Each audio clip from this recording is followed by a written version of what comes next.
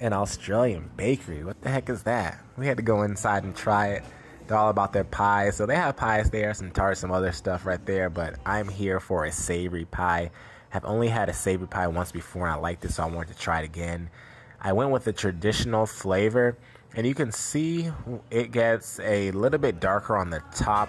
The side crust was really good and excellent and great with the meat because it was a little bit runny, very sauce-like, looser than I thought it was going to be.